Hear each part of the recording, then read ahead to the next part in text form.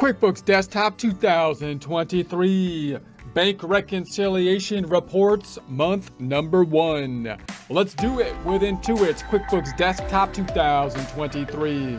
Support accounting instruction by clicking the link below, giving you a free month membership to all of the content on our website, broken out by category, further broken out by course. Each course then organized in a logical, reasonable fashion, making it much more easy to find what you need than can be done on a YouTube page. We also include added resources such as Excel practice problems, PDF files, and more, like QuickBooks backup files when applicable. So once again, click the link below for a free month membership to our website and all the content on it.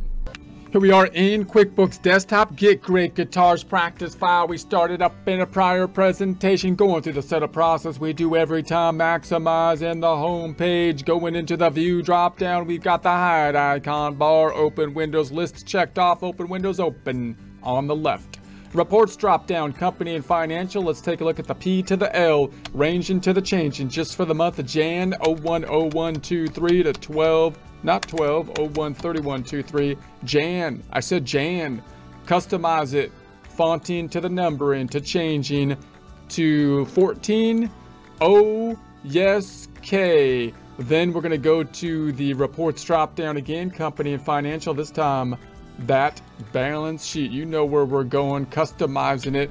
01/01/23 to 01/31/23. Fonting, numbering, changing, 14. Okay dokie, yes CK. There's the process that we do every time. We've been doing the bank reconciliation, tying out as of January 31st our banking balance to the bank statement, noting that it's not going to match typically if you have a full service accounting system because of the difference being the outstanding checks and deposits, which we can see by going to our banking drop down, looking at the reconcile.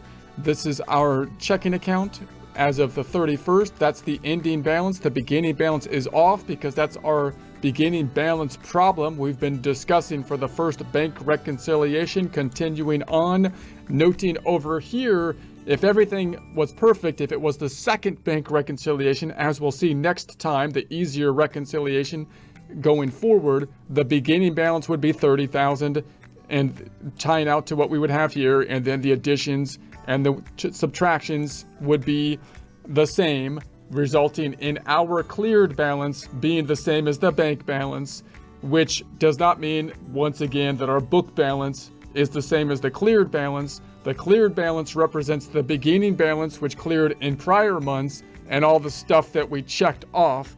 It doesn't include the stuff that's not checked off. The stuff that's not checked off isn't wrong. It's stuff that we know about before the bank knows about it because we entered it before the bank had the information to do it on their end. I'm going to hide the other stuff past January. So these unchecked off stuff that was written before the cutoff, before January 31st, will be the reconciling items. So just a quick recap. Remember, this is the reconciliation process, quite necessary. If you do this reconciliation and if you get to 0, then even if you don't even read the reconciliation report, you've done a huge internal control. It's worthwhile to do. But if someone was to ask you for the bank reconciliation report, then they're not looking for this bank reconciliating process. They're looking for the report that's going to be tying out and reconciling our bank balance here to the book balance. Now note that although this is under the reports area, you can go to the reports drop down, banking, and look at the previous reconciliation. You need to remember that this report is different than other reports. All these other reports pretty much are being made from us, except like the budgets, basically. They're being made from us doing the data input, so they're being made from our data input. This report, however, is something that's tying out. It's a reconciling report. It's an internal control report that's added onto and has to go over and above. You know, something needs to be added. The reconciliation process needs to be added. Also note that you want to make sure to save the bank reconciliation reports because it's harder to get back to the previous bank reconciliation reports. because if QuickBooks was to make those bank reconciliation reports static, it would be more difficult to change something in the system. In other words, you might ask, what would happen if I reconcile everything, I check these items off, and then I go into my check register. Let's see if I go to my lists and go to my chart of accounts, and I go into my checking account. You can see that these items have a little asterisk. That means they're in the process of being reconciled, and then we'll check them off when they are reconciled. What if I reconcile them and then I go in here and I delete the transaction? Well, that's going to completely mess up my bank reconciliation now, because now the data's not there. The bank reconciliation doesn't work. The reconciliation cannot really just cope with something being changed like the double entry accounting system has, because you deleted something that was part of the bank reconciliation. So that means that what you want to have is a static bank reconciliation printed out. So if something was deleted after you did the bank reconciliation, then you can kind of go and compare what you have in your books to the bank reconciliation and to see who, what was deleted, and then look for who did it, who done it. But in any case, so let's go ahead and finally do it. Then I'm going to hit the button. Are you going to hit the blue button or not? That's what I'm here for. Okay, let's hit the blue button. We're going to reconcile it. So ever have to call the bank for your balance? Try online banking. Okay, they're trying to sell me online banking. We have a whole nother course or section on that. Congratulations, your accounts is in balance. All marked items have been cleared in the account register. Select the type of reconciliation report you'd like to see. Now, you have the choice of the summary or the detail or both. We're going to look at both of them now.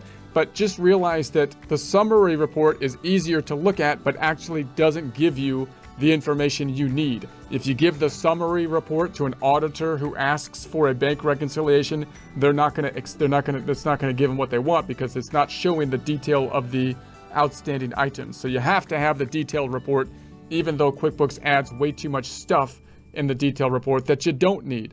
So let's go ahead and look at both of them. Also note that when you first create the report, this report displays current data. It shows all transactions that were reconciled on the given date. It also shows transactions that were uncleared. Okay, so when you first create the report, it looks like all other reports, and you get this nice drop down thing and whatnot.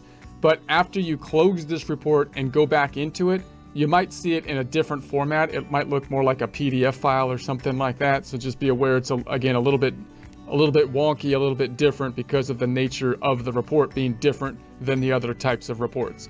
Let's customize it and go over here, fonts and numbers. Let's bring the size up a bit and expand on this a bit. We're going to say okay, yes, and okay.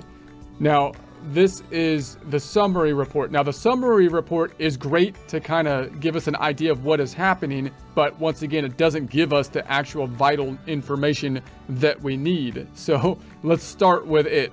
So we've got the clear, I'm going to collapse everything first. Let's see if we can collapse everything and just look at it in its simplest form. Now, the beginning balance doesn't tie out here, because that's the thing that we noted was not showing up on the first balance. We're okay with that because we added the 25,000 as part of the items that we checked off.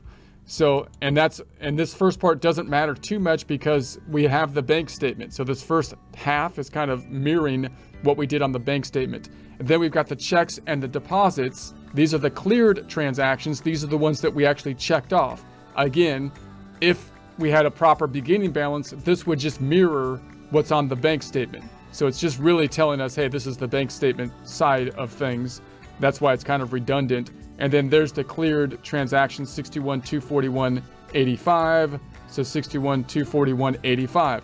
That should tie out exactly, and it's not something that's really necessary, because that's really where the statement starts, meaning this is the bank statement amount. What I want to know is what's the difference between it and the book amount.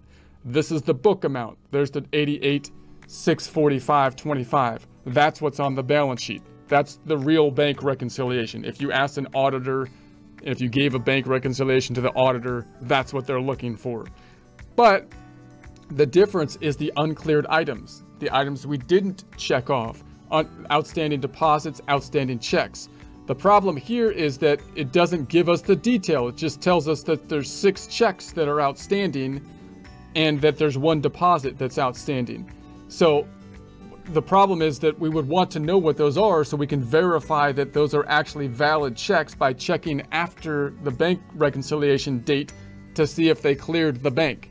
And we just don't have the details. So that's why this report is kind of useless in practice, although it gives us a nice, good overview of what's going on. So we had 6 checks that weren't checked off and 1 deposit. That made the difference of $27,403.40, which is the exact difference to reconcile us to the register balance, what's on our balance sheet.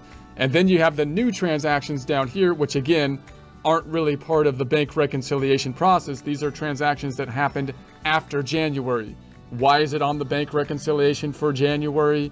I don't know. It doesn't seem like you really need it, but they give you the transactions that happen after that point in time here as well. Okay, so that's a nice summary, but doesn't give us really what we want in detail, because all I really want is this number and these 6 items listed out, as well as this 1 item listed out to get to this number. I don't need this stuff up top. It's redundant. I don't need this stuff down here because it's after the cutoff date. So let's go to the second bank reconciliation report. This is the detail report. Same thing, but now they give us the detail as indicated. So I'm going to customize. So now we've got way too much stuff because now we've got the same redundant or unnecessary stuff, but the detail of it. But it gives us the stuff we need too. So this is the one you want to make sure that you actually print out because it does have the stuff you need on it. So we're going to say, open this up. Was that too much? So we've got the cleared stuff. So once again, this is all the stuff that we actually checked off. This is the checked off stuff. And then it doesn't let me collapse these, huh? And then we've got the deposits. So these are the cleared deposits. That gives us our cleared balance again, which is just in essence where the bank statement starts, or the reconciliation starts, because that's the bank balance. And then the difference is the uncleared checks. These are the ones we didn't check off, but this time it gives us the detail we want. If I want to double check and verify that these are valid entries, I can see whether or not these items cleared after the cutoff date or after the date of reconciliation, January 31st. And so that gives me some assurance that those are valid transactions, as well as the deposit. And that gives us then the register balance, the balance that ties out to the balance sheet. The stuff below it is stuff that happened in February, which isn't really necessary for the bank reconciliation for January, so it seems redundant. The heart of the bank reconciliation is right here. You've got the cleared balance, and then you've got the uncleared stuff to give us to the register balance as of the date of the bank reconciliation.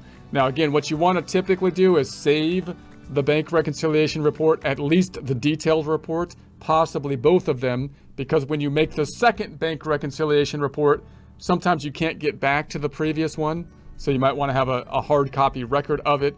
And part of the reason for that is that if you were to delete stuff as you're going forward, so you deleted some of these checks or some of these checks, then that's going to mess up your bank reconciliation, and QuickBooks has no way to just automatically account for that. Now you've deleted something that you had said was reconciled.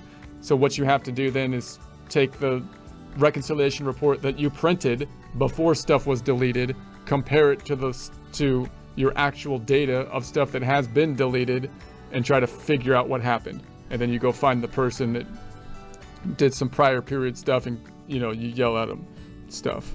So that's what you do. So in any case, that's that. That is that. We'll go on to the second month in future presentations. It should be easier for the second month.